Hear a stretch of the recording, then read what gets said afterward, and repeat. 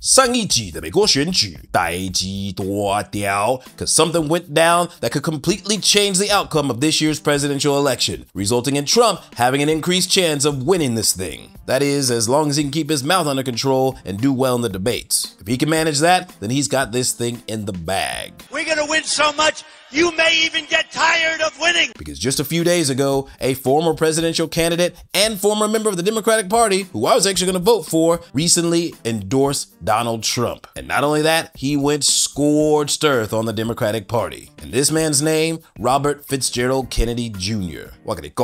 This guy's bloodline runs rich with sentiments of the anti-status quo. And today, I'm going to introduce you to him, why he jumped ship from the Democrats, and most importantly, why in the hell is he endorsing Donald J. Trump. And trust me, this is about to be one of the most craziest political stories you have ever heard. So, 准备你的爆米花, and let's get into the story of a very talented man who suffered the very unfortunate fate that is Robert F. Kennedy Jr.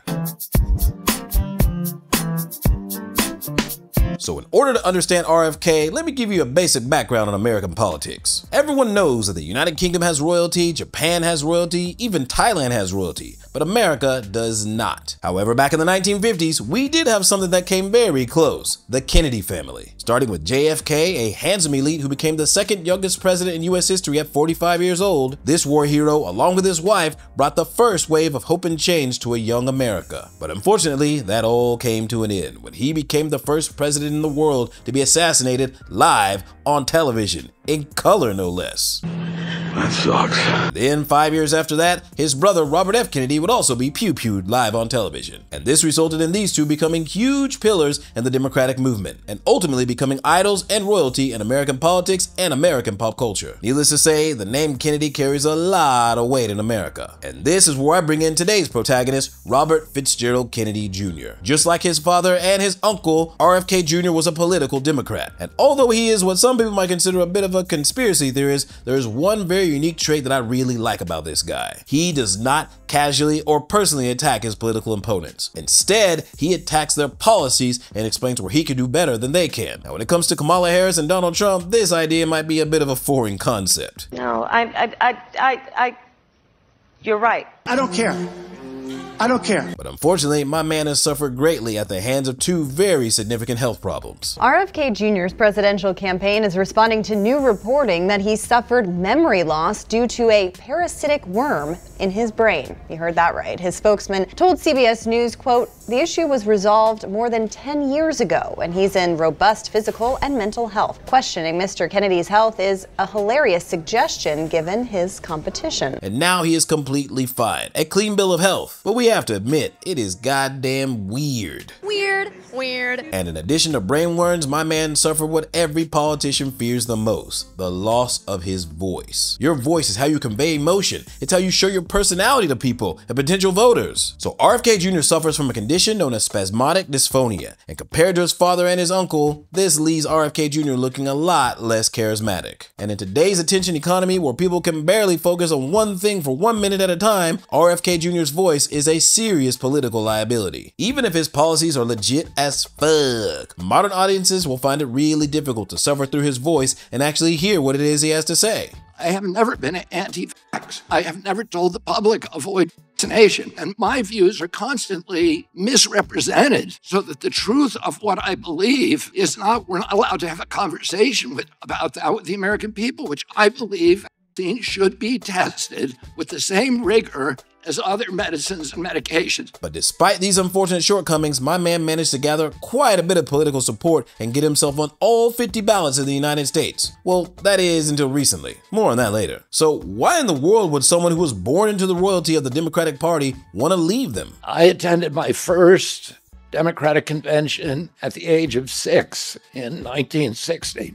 And back then, the Democrats were the champions of the Constitution, of civil rights. The Democrats stood against authoritarianism, against censorship, against colonialism, imperialism, and unjust wars. We were the party of labor, of the working class. The Democrats were the party of government transparency and the champion of the environment. True to its name, it was the party of democracy. As you know, I left that party in October because it had departed so dramatically from the core values that I grew up with. It had become the party of war, censorship, corruption, big pharma, big tech, and big money. When it abandoned democracy by canceling the primary to conceal the cognitive decline of the sitting president, I left the party to run as an independent. Conventional wisdom said that it would be impossible even to get on the ballot as an independent because each state poses an insurmountable tangle of arbitrary rules for collecting signatures. I would need over 1 million signatures, something no presidential candidate in history had ever achieved. And then I'd need a team of attorneys and millions of dollars to handle all the legal challenges from the DNC. So the first thing I want to tell you is that we proved them wrong. We inspired a massive independent political movement. More than 100,000 volunteers sprang into action, hopeful that they could reverse our nation's decline. No presidential campaign in American political history has ever done that. Now, although he said goodbye to the Dems in October of last year, by April of this year, RFK Jr. had 12.5% of voter support. That is the highest of any independent political candidate in over 30 years. Holy moly. So why in the world would he drop out and endorse his political enemy? What you're about to see in the next chapter is a political drama that plays out more high than an episode or even an entire season of House of Cards. There is but one rule: hunt or be hunted. So we've all heard the story of national revolutions, a military coup followed by the occupation of state-owned media. And in this very modern world, owning a TV network is very important because armed with this unique tool, you can weaponize it and completely destroy someone, especially your political opponent. President Biden is a much worse threat to democracy. And the reason for that is President Biden is the first president in history that has used the federal agencies to censor political speech, so to censor his opponent. I can say that because I just won a case in the Federal Court of Appeals and now before the Supreme Court. It shows that he started censoring not just me. For 37 hours after he took the oath of office, he was censoring me. No president in the country has ever done that. The greatest threat to democracy is not somebody who questions election returns, but a president of the United States who used the power of his office to force the social media companies, Facebook, Instagram, Twitter, to open a portal and give access to that portal to the FBI, to the CIA, to the IRS, to NIH, to censor his political critics. President Biden, for the first president in history, to use his power over the Secret Service to deny Secret Service protection to one of his political opponents for political reasons. He's weaponizing the federal agencies. Those are really critical threats to democracy. Donald Trump, of course, tried to overturn a free and fair election. He tried to overturn one, right? He's still fighting in court. Yes. How is that not a threat to democracy? Him trying to overthrow the election clearly is a threat to democracy, but the question was, who is a worse threat to democracy? But I can argue that President Biden is, because the First Amendment, Aaron, is the most important. Adams and Hamilton and Madison said, we put the guarantee of freedom of expression in the First Amendment because all of our other constitutional rights depend on it. If you have a government that can silence its opponent, it has license for any atrocity. And the only thing worse than media censorship is media manipulation, because with that, you can distort someone's words and completely destroy their credibility. Even in Hitler's Germany, you could cross the Alps to Switzerland. You could hide in an attic like Anne Frank did to imply Jews in Nazi Germany had more freedoms than unvaccinated Americans during the COVID-19 pandemic. I have never been anti-vax. I have never told the public avoid vaccination, and my views are constantly misrepresented so that the truth of what I believe is not, we're not allowed to have a conversation about that with the American people, which I believe vaccines should be tested with the same rigor as other medicines and medications. And some fake news is so persuasive, so convincing that even foreign media like Taiwan will latch onto it and promote it as true. Hey, you guys remember that rumor about RFK possibly endorsing the Harris campaign? Definitely not in talks with Harris. Definitely never have brought up this idea of an endorsement with Harris. Definitely have never brought up a cabinet position with Harris. So those are the MSN just taking something and spinning it in a way that makes, their chosen political group look good. Fake news. We have offered to talk to everybody about what your policies are.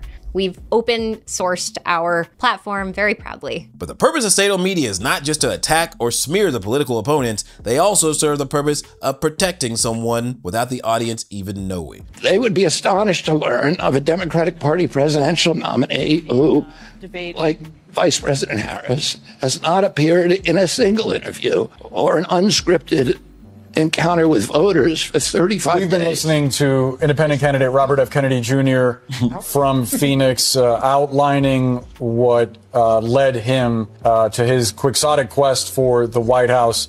Some fuckery's going on. Now, the media controls what is right in front of you, but let me tell you, what happens in the shadows is even much, much worse. Clear Choice, this PAC, this DNC-aligned PAC that was created specifically to take us out, has spent millions of dollars to take us out. They have unfortunately turned us into a spoiler.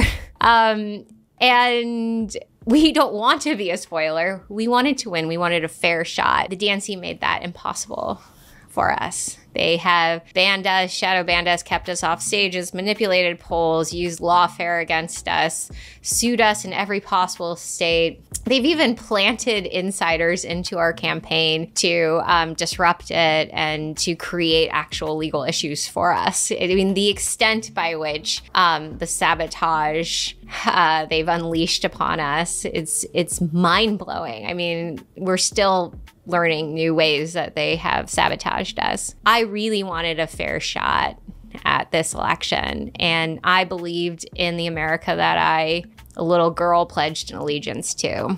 That is not where we are today, and it's not because of the Republican Party taking us out. It is exclusively because of the Democratic Party taking us out, and I am so disappointed I ever helped them. It's probably one of the biggest mistakes of my life. Now, the Clear Choice Super PAC was created by Joe Biden himself with their sole purpose to destroy RFK Jr.'s political campaign. Remember when I said that he actually had the ballot on every single state in America? Well, recently that all changed when they successfully managed to get him taken off the ballot in the very state that he lives in, New York. And I keep a residence in New York because that's where my domicile is. Officially, it has been my whole life. I've lived in New York for 60 years. Since I was 10 years old, I moved here when my father ran for Senate.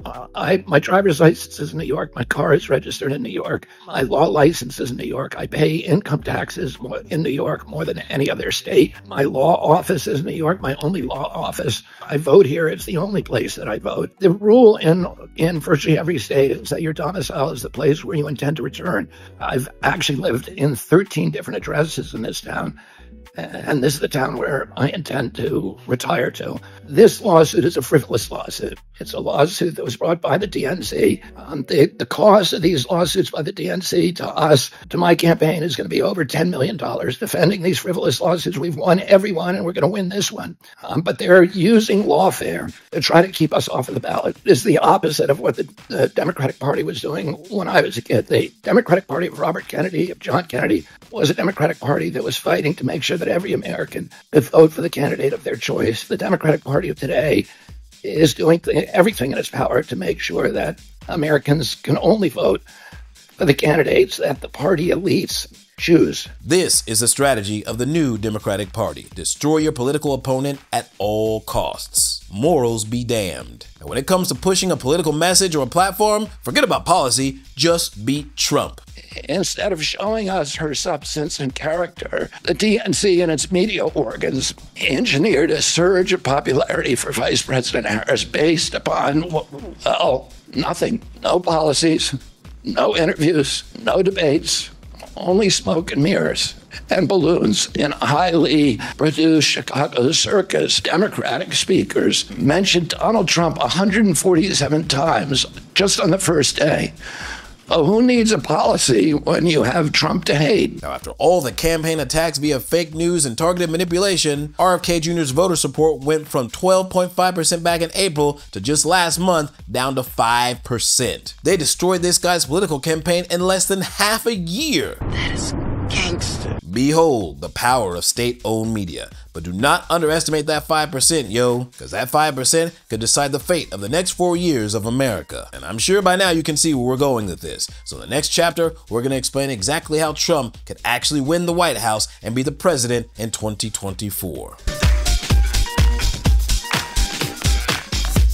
Fun fact. RFK Jr. did not drop out of the presidential race. Instead, he suspended his campaign. Have you ever heard of a presidential candidate endorsing his political rival while encouraging people to vote for him as well? Mainstream outlets denied me a critical platform. They didn't shut down my ideas, which have especially flourished among young voters and independent voters, thanks to the alternative media. Many months ago, I promised the American people that I would withdraw from the race if I became a spoiler. So I cannot in good conscience ask my staff and volunteers to keep working their long hours or ask my donors to keep giving when I cannot honestly tell them that I have a real path to the White House. Furthermore, our polling consistently showed that by staying on the ballot in the battleground states, I would likely hand the election over to the Democrats, with whom I disagree on the most existential issues: censorship, war, and chronic disease. So I want everyone to know that I am not terminating my campaign. I am simply suspending it. My name will remain on the ballot in most states. If you live in a blue state, you can vote for me without harming or helping President Trump or Vice President Harris. So RFK Jr. removed his name from the ballot in the most important swing states and encouraged the people to go vote for Trump instead. And if we look at the most accurate polls for Michigan and Pennsylvania, they show 5% going to RFK Jr. and Trump only losing to Kamala by 1% and 2% respectively. And if you take into account the historical record of polls underestimating Trump by 3%, my guess is even if only half of RFK Jr. supporters jump ship and go to Trump, he will completely own Pennsylvania and Michigan. And when it comes to Wisconsin, he'll either win or lose by a tiny margin of 1%. Now, out of these three swing states, Pennsylvania and Michigan add up to 34 electoral votes, with Wisconsin only having 10. So whoever takes Pennsylvania and Michigan will definitely take DC. Funny enough, after RFK Jr. publicly endorsed Trump, the Orange Man jumped up 3 points above Kamala Harris. And this is post-DNC, when the Democrats are supposed to be at their polling peak. But thanks to RFK Jr., the gambling market has its money on Trump. And the next crucial date is September the 10th, when Trump and Kamala Harris will finally face off in the ultimate battle of words known as the presidential debate. That is, if they both show up anyway. So assuming they both do show up, who do you think will win? The Orange Man very clearly full of food, or the fake-ass black woman full of joy and probably even alcohol? I call myself a joyful warrior. Did RFK Jr.'s endorsement of Trump completely turn the tides in this election? Show some love in the comments. Remember to like, subscribe, keep it civil down there, yo. And I will see you on the flip side. Peace!